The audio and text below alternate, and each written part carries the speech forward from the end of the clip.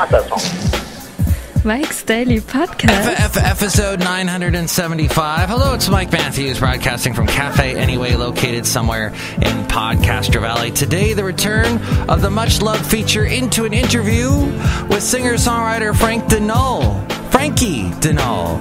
He's a Frankie, frankly. Plus, we hear from Benita, the Disgruntled Fiddle Player, the Brewmaster, and hello, Mike's Daily Podcast. It's me.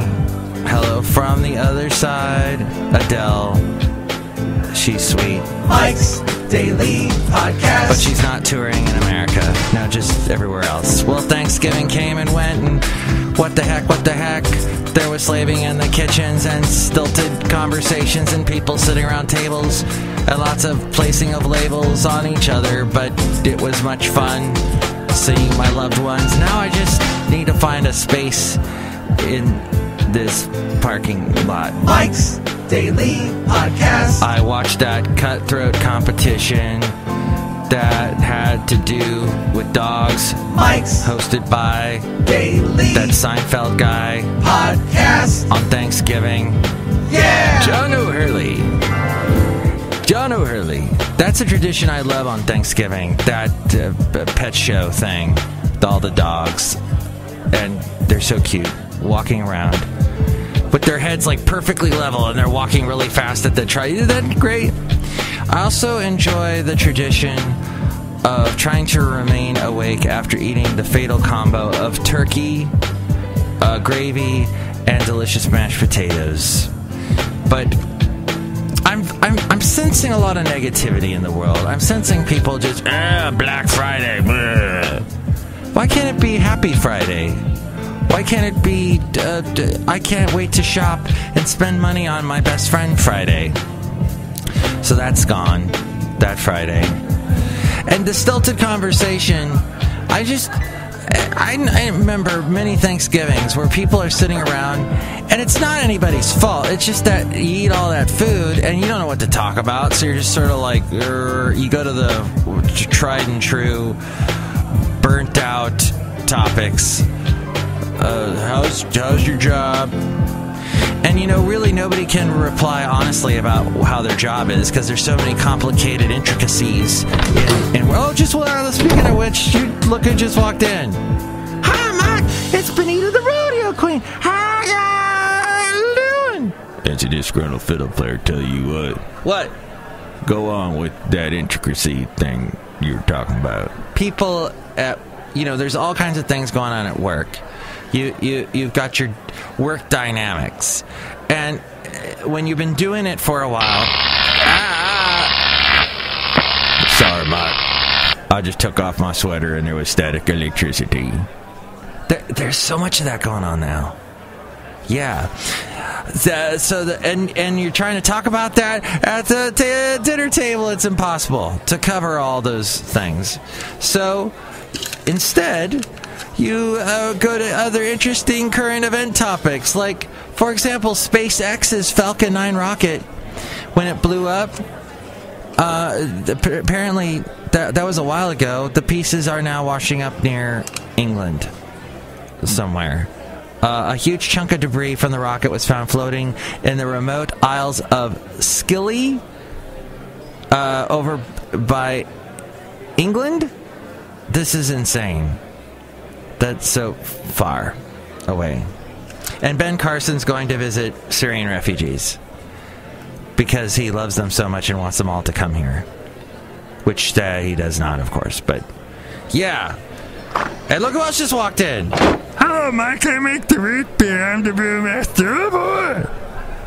Brewmaster, the root beer that you make, it's amazing how root beer is taking off again. People love root beer. You're going to become popular and make a lot of money. Nah, nobody drinks my root beer. Not even a little bit? Nah, I hate it. Oh. But I make the root beer. Well, good. Root beer is, yeah.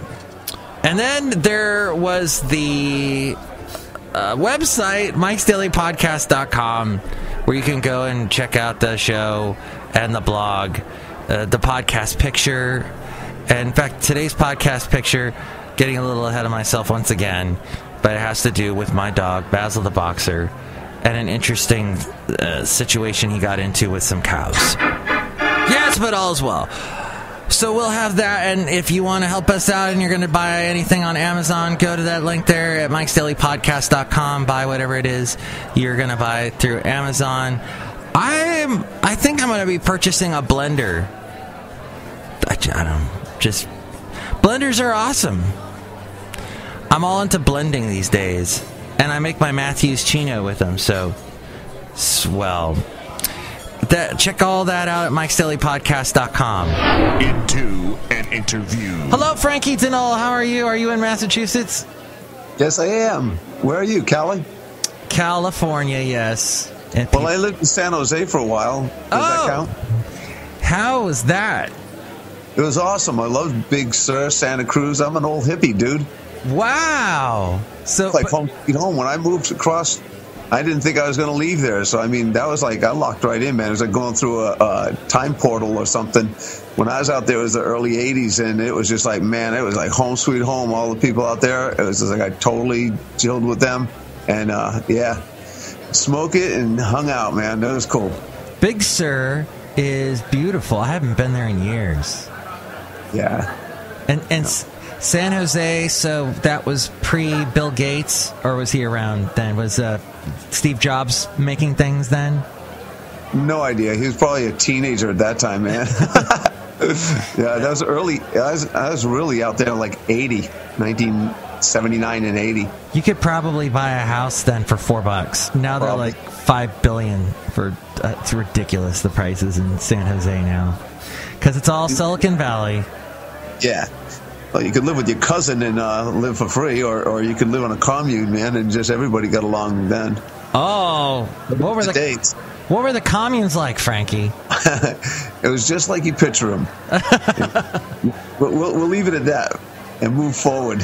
Here we are today. There's no communes. So I think that experience may have informed your music, because I feel sort of a George Harrison sound in your voice. I get that very, very rarely, like once or twice over all the years. Have to admit that's a little bit different, but you're right in the pocket. I get more John Lennon. John Lennon? Absolutely, most of the time. And then occasional Tom Petty. Right. And then it depends. This particular song, Butterfly, has definitely got that Beatle-esque, they say. Yeah. And then there's other occasions where I write songs that sound like Bob Dylan or the Tom Petty voice. Depends on the mood I'm in and how the song's moving. Who is your favorite Beatle? It was John. Well, he was the leader, and he had the most unique personality. He wasn't afraid to be himself, and he stood alone, even if it meant walking away. So there was a lot of similarities. I've watched clips, and my kids actually said, "What are you guys, separated at birth or something?" They're joined at the brain or what, you know? Wow. Well, yeah, John Lennon did write some amazing songs. Even his solo stuff was amazing. It's just remarkable looking back at the Beatles stuff. But I guess I feel sort of like that 70s folk rock sound in your music. The two songs that I have here, Butterfly and Whoa, kind of remind me of that. Okay. Keep digging, my friend. You got plenty of them on there. And tell me now, so who is the female voice that I hear on backup vocals on these songs? That's me, Butterfly. That's my wife. She's my harmony, man. Would that be Wendy? Yes, it is. Oh, yep. Good. At least yeah. I call her Nani, but her legal name is Wendy. Wendy, okay. Like the song Butterfly, that has a lot to do with her, huh? Absolutely. It's kind of like we use nicknames instead of to make it less personal so that everybody else could own it. Are you producing it yourselves, or who's producing it? In this case, we had Kenny Lewis, who's worked with Boston and Stryper, and he's in the Boston area for those songs. He helped mix, and we had a guy that named Casper I think he was from Holland. do the co-producing. So I pretty much direct where the song's going and lay down the scratch, and then we let it run from there.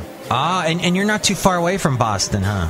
Within an hour. Within an hour, okay. It's about a 40-minute ride, but I mean, if we get traffic, it could take me a little longer, but I'm like right between Boston and Providence, like in a V. And then I noticed Plymouth Rock, or Plymouth. You're near Plymouth, aren't you, kind of? Yes, I'm about 20 minutes out of Plymouth, straight down the 44 belt. You can run Route 44 east and west, and it goes right through Providence and into Connecticut. And but yeah, it's the Route 6, just up a little higher.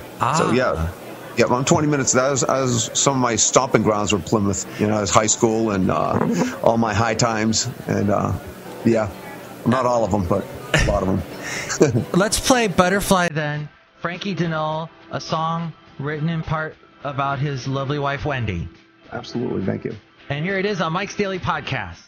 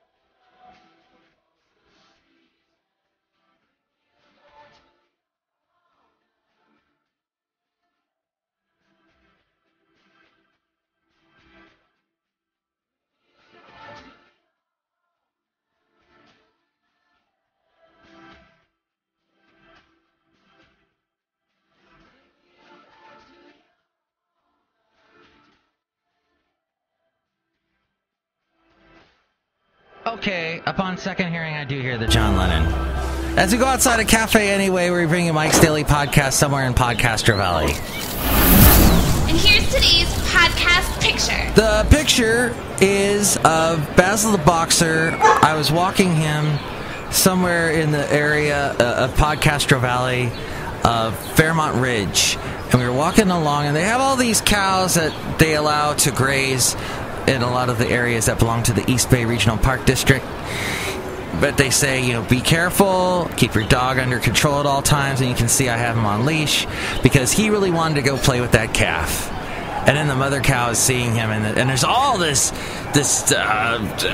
deep plot complications, intricacies, there I use that word again, in this picture. So you can see that at mikesdailypodcast.com. Mike, that's a cool picture. I like cows. It's true. She does. And next show, we're going to have part 2, the finale of my Into It interview with FRANKI DENNUL. Plus, we'll hear from Madame Rootabega, Valentino, and Bison Bentley. Mike, I sure love Amy Schumer. Oh, the comedian? Yeah, I saw this picture of her with Jennifer Lawrence and Aziz Ansari on, like, Thursday night on the beach somewhere. It's so funny, they're just hanging out. These big-time celebrities that I don't go in and see any other movies. I don't know what they're from, but good job for them. They had Amy Schumer's best friend apparently got engaged, and she said on Instagram, very happy for this skank. So happy for her. Mike, I got a whole bunch of leftover peas. You want some? That'd be great. All right, that's the end of the show, Benita. Okay, bye. Enjoy the rest of your Thanksgiving weekend. I hate football. Mike's Daily Podcast is written and produced and performed by Mike Matthews. His podcast is super easy to find. Download or listen to his show and read his blog at mikesdailypodcast.com. Email Mike now at mikesdailypodcast@gmail.com. See you tomorrow. Bye.